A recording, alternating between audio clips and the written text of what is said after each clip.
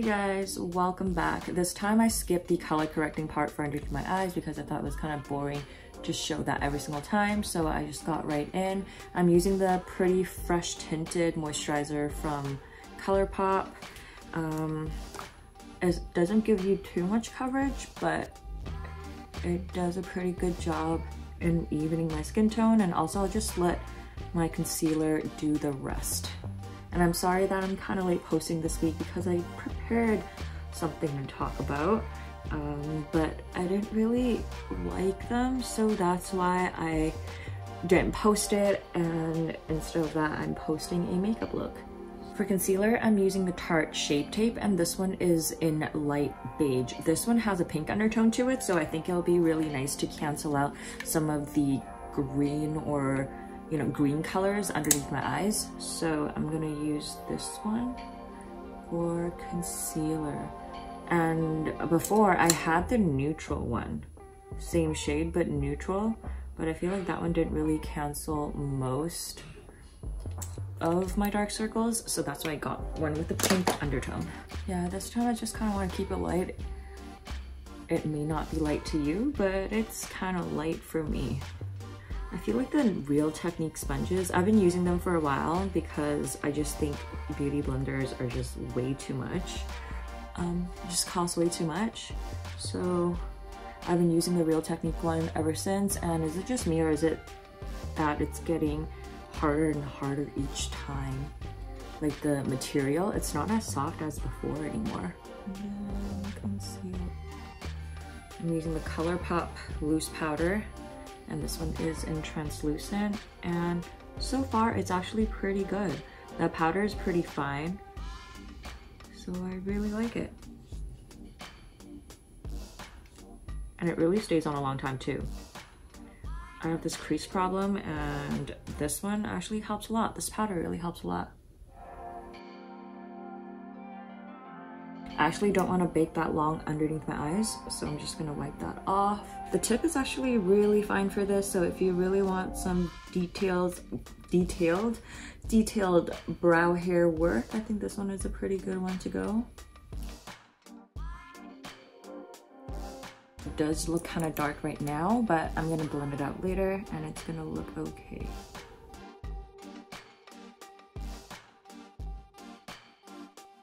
Okay, looks like chicken scratch, but let me blend it out.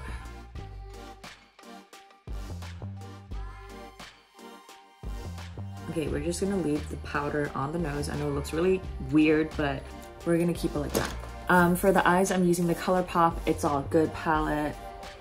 So it looks like this. It's definitely a really pretty palette, but I'm not sure if I'm gonna use all the colors in there. Maybe I'll try to, but yeah. I normally go for the brown, warm, bronzy looks, but it's kind of boring, so I'm just gonna use these ones right here. I'm gonna start with the color Good Vibes, and it is kind of a dusty pink color, and I'm gonna use that as like a transition shade, I guess. So I really did just concentrate it on my crease right here. For blending it, I'm using a smaller brush right here, and I'm just gonna go ahead and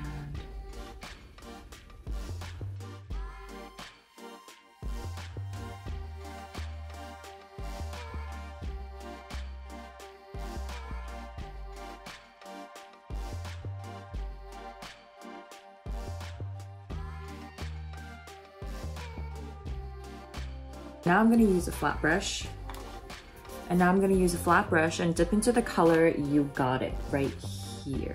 Really packed it onto my brush.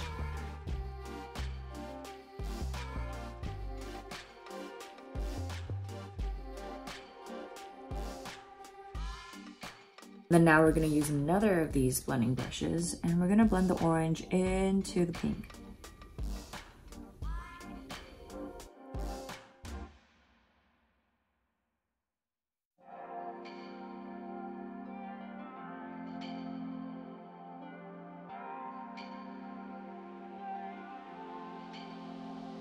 Felt like it was a little bit too much orange going on. I'm gonna use a bigger blending brush and blend out the edges of the pink. Still trying to not go too high.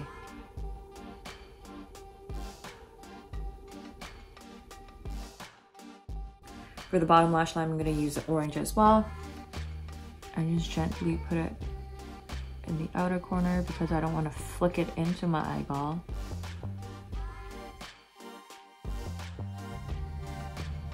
Into the outer corners of that orange.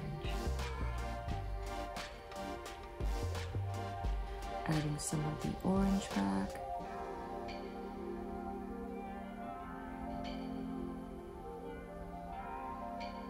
Maybe I should do the inner corners first, like I always do, just to open up my eyes.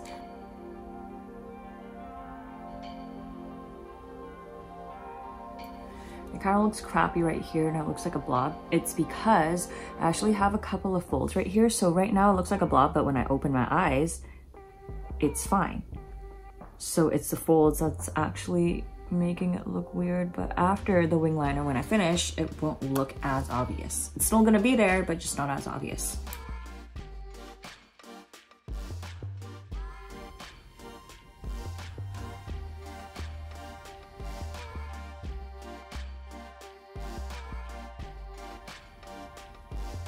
Okay, so I just put some lashes on. These are the House of Lashes Featherette.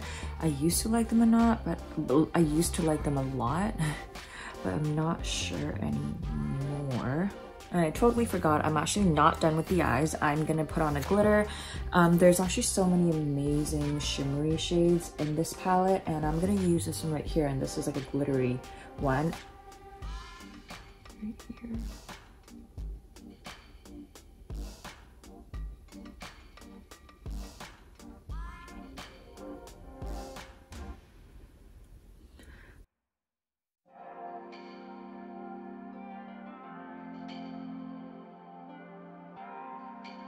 I'm gonna put a little bit on the side.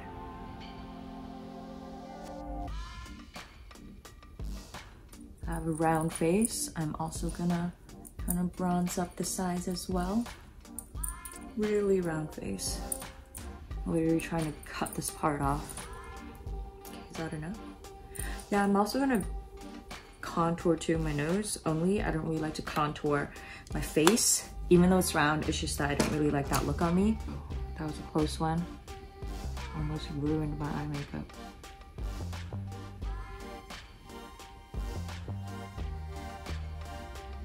And I like to start from here, just to give my eyes a little bit more depth.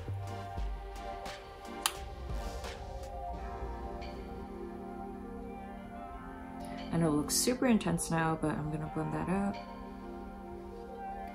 And underneath my lips. Then I'm going to use a smaller powder brush to blend that out. Blush, I'm going to use a Milani brush. This is the O2. There's a tiny brush in here, but I don't really like it, so I'm just going to use my own brush. Gosh, this one has a little bit of shimmer in it.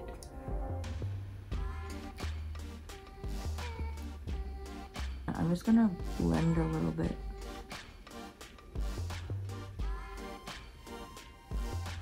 I'm gonna use a medium highlighting shade from the Kat Von D palette. It's called Lyric. I know nobody uses this palette anymore, but I mean, I'm not done using it yet, and it's still quite a bit of product in there. I don't want to just throw it away and buy a new one and use something else. And so far it's been, you know, pretty good, so not throwing that out. Put some here, and the bridges of my nose. The contour of my nose crooked. I don't know. But actually these lashes are not bad. Now that I've finished the whole look, these lashes are not too bad.